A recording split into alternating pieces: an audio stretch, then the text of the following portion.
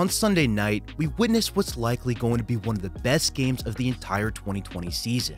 When the Seahawks faced the Patriots, we saw it all. We had a star matchup between two quarterbacks in Russell Wilson and Cam Newton. We had an awesome back-and-forth game that came down to the final play. And to top it off, we also had a premier matchup from the skill positions as well. This game featured a rising talent in DK Metcalf facing off against the NFL's best cornerback in Stephon Gilmore. After going through the film from this game, the main thing that stood out to me was just how much Metcalf has developed as a complete package receiver. I broke him down this summer on this very channel, but Metcalf is already utilizing all those skills that we talked about. He used these in order to beat one of the greats. His use of stems, body control, and hands to create separation on his routes was very impressive in this one. According to my tracking, Metcalf was targeted 5 times while Gilmore was in coverage. Of those 5 throws, 3 were caught for a grand total of 85 yards and a long touchdown. This happened in the second quarter. We'll start this breakdown by looking at that play first. Before the snap, the Patriots lined up with a single high safety deep. Since the running back was flexed out wide against a linebacker and Gilmore was in the slot standing with outside leverage, these are pretty clear tells that the Patriots were in man on this one. Cover 1 man specifically is what they used here. As we already discussed in my video breaking down the Patriots defense over the summer, cover 1 man is one of their favorite coverages. They used this on over half of their snaps in this game alone. Now, the one thing you may notice about the play design that Brian Schottenheimer called in this one is that it's actually perfect for attacking cover 3 as well. Where cover 1 is man coverage across the board with a single high safety, cover 3 is a great complement as it uses 3 deep and 4 underneath zones. These 2 coverages are what the Patriots and the Seahawks both love running. Now, if the Patriots were actually in cover 3 on this one, the dig route by the outside receiver combined with the corner route by Metcalf would be perfect for creating a one-on-one matchup against a safety.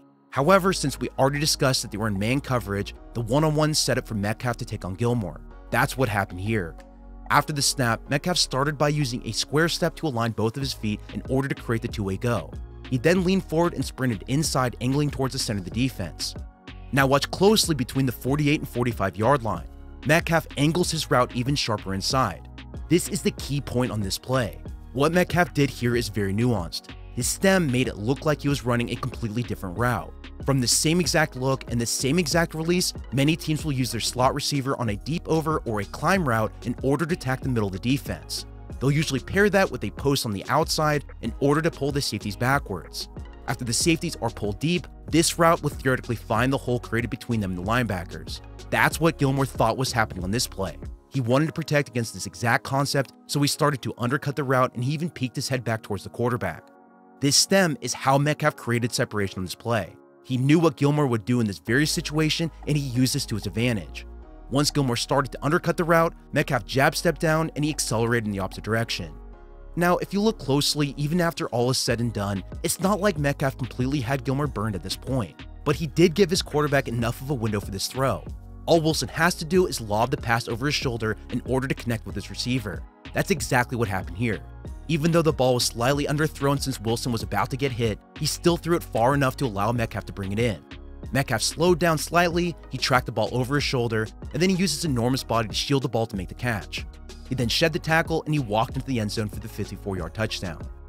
This play was all due to Metcalf's stem and his ability to sell the route, knowing exactly what Gilmore was going to do.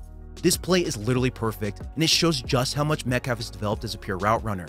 He's always had the elite body with size and speed, but route running outside of fades and slants like we talked about in my video was something that I wanted to improve on. It's clear that's exactly what he did all summer. Using him inside as a slot receiver like Schottenheimer did here also gives the Seahawks another weapon. Now, generally speaking, Gilmore primarily trailed Metcalf in coverage across the field. Even after they motioned receivers around and Gilmore followed, which is usually an indicator of man coverage, the Patriots would sometimes drop into zone after those motions. These were a nice tendency breaker so that Wilson couldn't rely on the initial pre-snap motion in order to give him an indication of their coverage. However, like we discussed in that previous play, one guarantee indicator was that anytime Metcalf was in the slot and Gilmore lined up there too, there was definitely man coverage. That only happened a few times in this game, and from my perspective, it's honestly something I think more teams should do more in the future. They should move their star receivers inside purely to see how the defense lines up initially and then motion them outside if star coverage is part of the defense's game plan. This could become a very reliable indicator of man versus zone coverage for the quarterback. Now, moving on for the next play, I wanted to jump forward to the fourth quarter and talk about Metcalf's final catch in this game. This came on a 2nd and 10. Metcalf ran a hitch against Gilmore, who was playing in man coverage. Let's look at this one closely. Before the snap, the Patriots lined up with a single high safety standing at roughly 15 yards deep. Their other safety was in man coverage in the tight end, while the inside linebacker dropped into a hole over the center of the defense. This coverage is called cover one plug. After the snap, Metcalf exploded up the sideline using a speed release in order to threaten deep. After hitting his 6th step at 7 yards past the line of scrimmage, Metcalf took a large step with his inside foot while simultaneously using his inside hand to chop down at Gilmore's elbow. This broke Gilmore's contact. Metcalf then dropped his hips and flipped them back towards the quarterback almost instantly.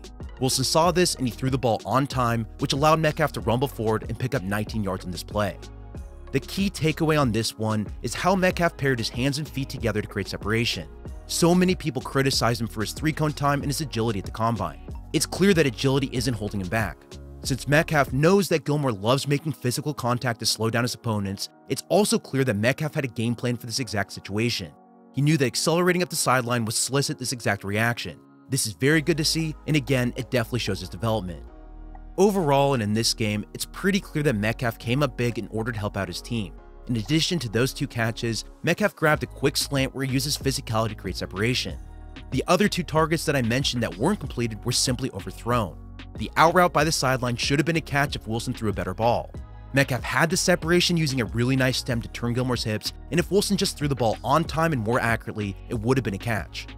The other throw that was a miss was a slant fade double move on the left side of the field. Wilson put too much air on this one. Now, unlike the previous play, however, I don't think Metcalf had Gilmore beat on this one. The one thing I will say is that if Wilson threw a better ball, it at least could have given him a chance. Regardless, it's definitely a miss, and it's pretty good coverage by Gilmore. Outside of those 5 targets that we just talked about, I went through all of Metcalf's routes and specifically looked at the ones that Gilmore lined up against him. What was interesting as I looked through my notes was that Gilmore actually had Metcalf covered pretty well throughout this game. Outside of those 4 targets that I think Metcalf clearly won, I think Gilmore got the better on him on those other snaps. Now obviously Metcalf won when it counted, but there's definitely a reason why Metcalf wasn't targeted outside of those passes. I didn't really see any other opportunities where I thought Metcalf should have gotten the ball. From Gilmore's perspective, he did a great job of mirroring his receivers and by using excellent footwork and patience in order to anticipate his routes. Even against routes that were specifically designed to attack his coverage, like a deep curl or a dig route against him lining up as a deep third cornerback, Gilmore was ready for those plays. These routes are really hard to cover, and Gilmore did a really good job. The way I see it is that this game came down to a few plays where Metcalf simply won.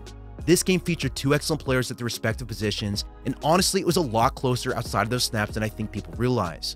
If we reran this game 100 times in the same exact situation, and if we used the same exact conditions, I wouldn't be surprised if the results were reversed. That's how good both these players are. When you have so much talent as these players do, and you hone your technique like they have, it gives them each opportunities to make plays. Looking specifically at Metcalf, I really like that he's becoming more than just a freak athlete in this offense. It's clear that he's been working on his route running all summer. His stems and how he pairs them with his hands to fight off press coverage is simply awesome to see. This game is the perfect illustration of that. He's already developing into the star receiver that we all knew he had the potential becoming. Well, that's all I have for you in this one. If you enjoyed this video, go ahead and subscribe to my channel. I'll have a new video out for you weekly, and as we keep going through the rest of the season, I guarantee you that we'll have more star matchups to break down just like this one. Until next time, follow me on Twitter for my latest updates at Samuel R. Gold.